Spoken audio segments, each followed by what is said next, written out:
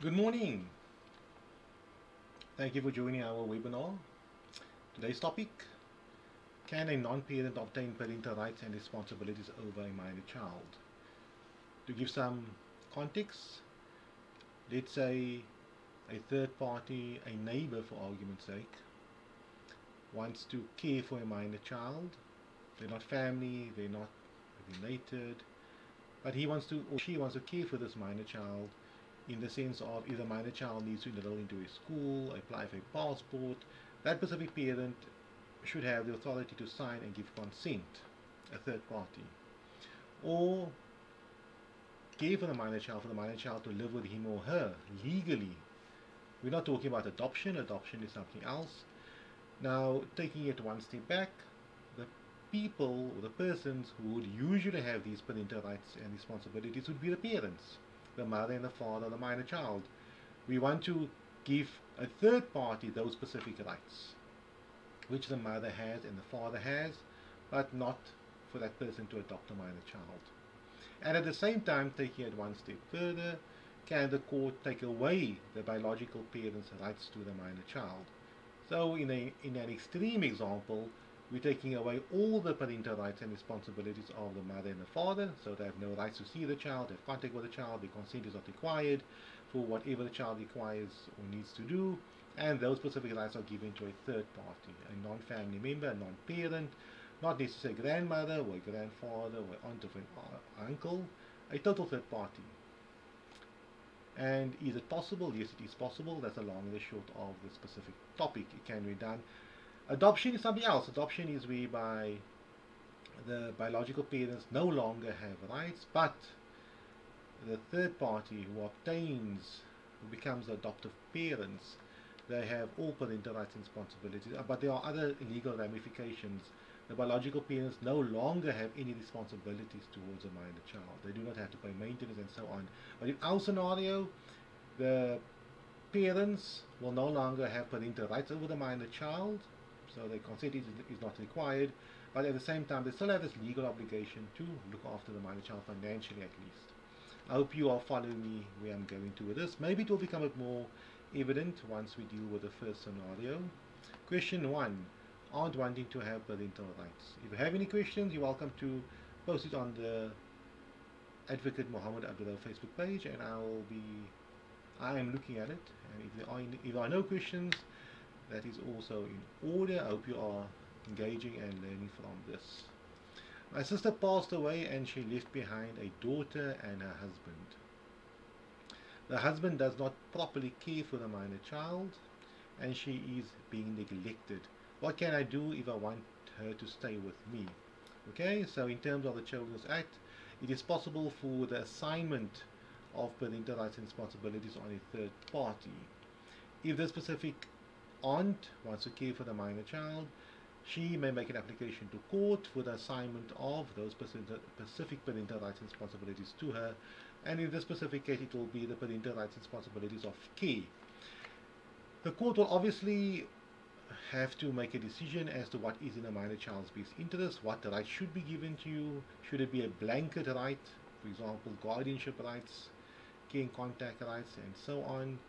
Should the court take away the father's rights because the father is neglecting the minor child, most probably not abusing the minor child, but maybe not caring for the minor child the way the minor child should, taking the minor child late to school, not feeding the minor child properly, not hygienically attending to the minor child correctly, and so on.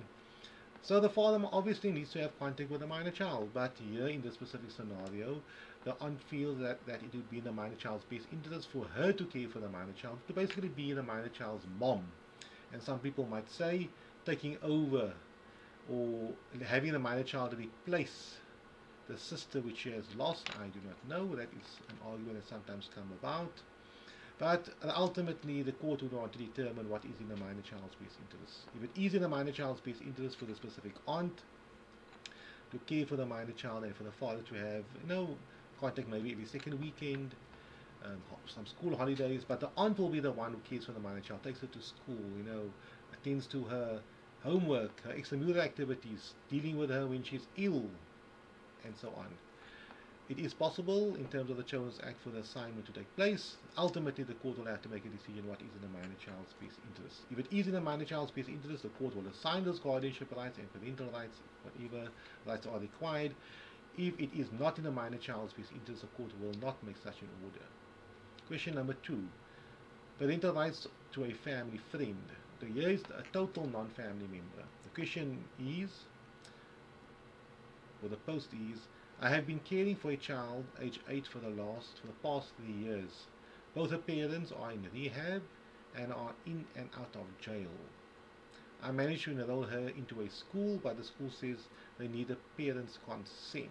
What can I do? I'm not family of the child. Okay, going back to what I mentioned earlier on, same scenario, the assignment of rights. In this specific scenario, the parents are in rehab, they're in and out of jail, and here we might require a bit more than just caring for the minor child.